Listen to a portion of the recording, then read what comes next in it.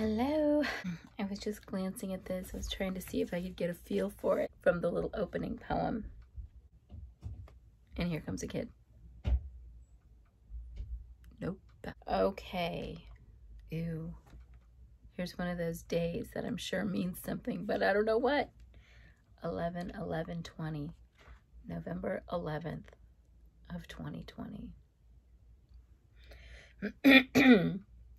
Today is called, oh wait, I just have to take a minute because I want you to see that I'm wearing lipstick again and my hoop earrings because I forget how flossy they make me feel.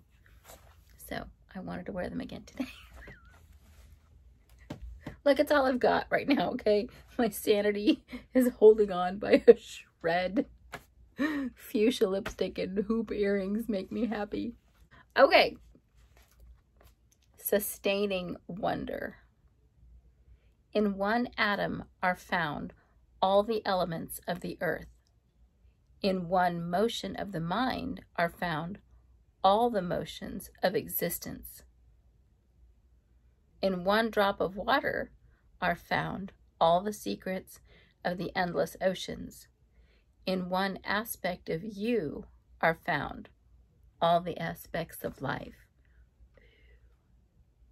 Very cosmic feeling. Oh, that is Khalil Gibran.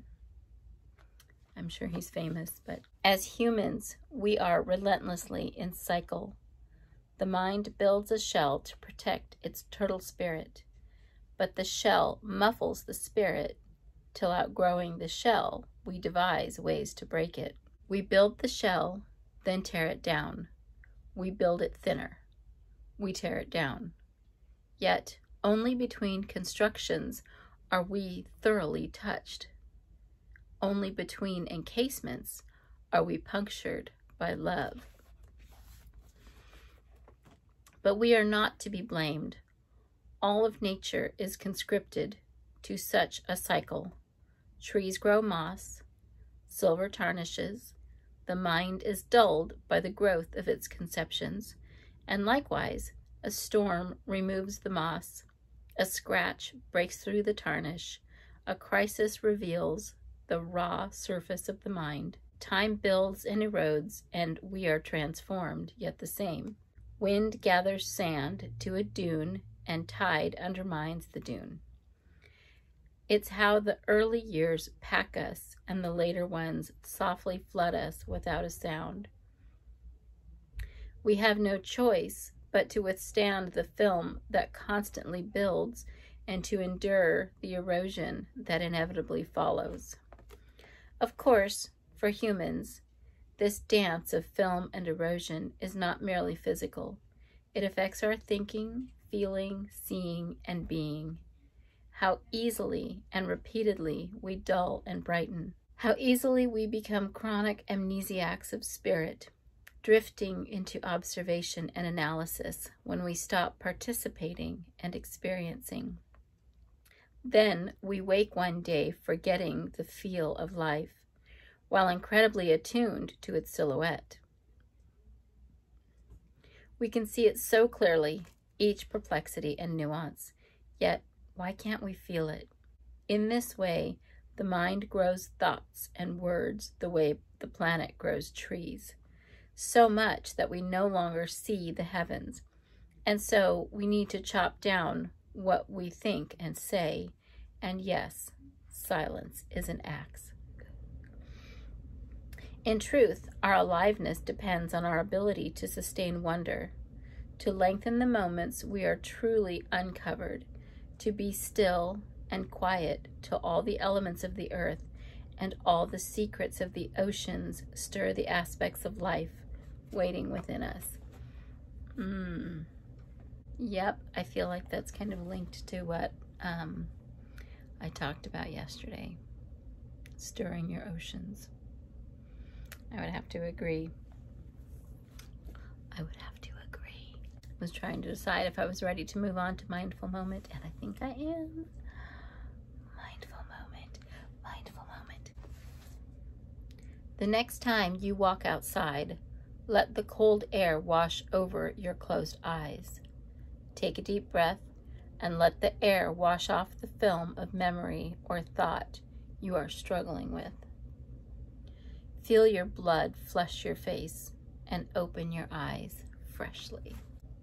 I have been thinking about, in addition to making sure I'm taking my supplements and getting my diet cleaned back up again, just to get my head straight, connecting with the earth is such a big thing. And I'm not great at exercising. And so for a while there, I was going to our local community center and I was walking on the treadmill and doing that. And it wasn't the same. I mean, it was nice to be inside because it was raining a lot and it's nice to have air conditioning, but it's not the same.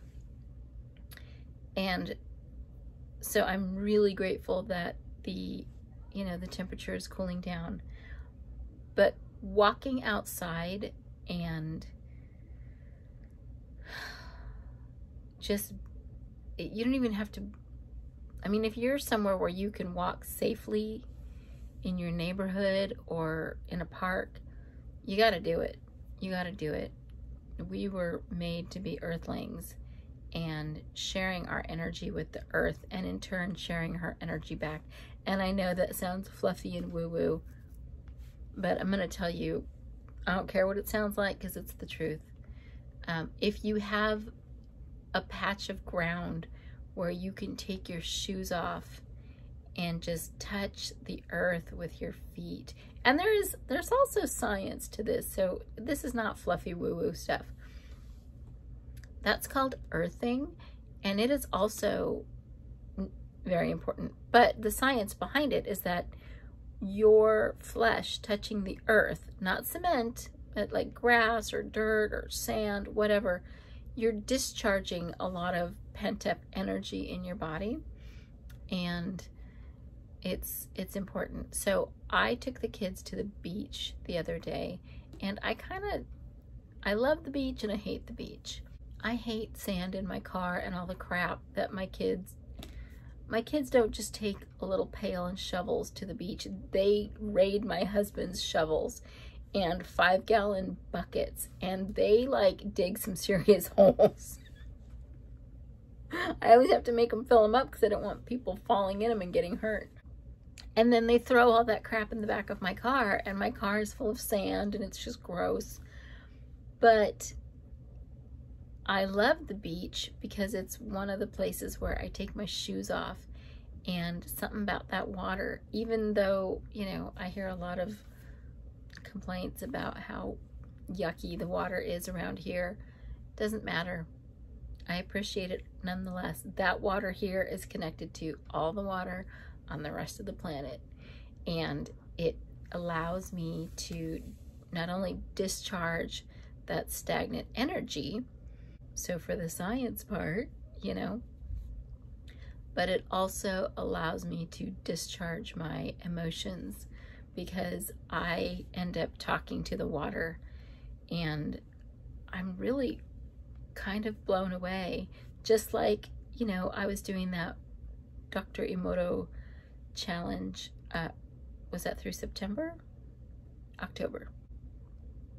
It's kind of a massive scale doing it at the ocean. And when I lived in Nevada, I would sometimes go up to Lake Tahoe because it was just like a 30-minute drive, and do it at Lake Tahoe. And I'm gonna tell you, I don't know what the science is behind that part of it, and it is a really weird thing how that works.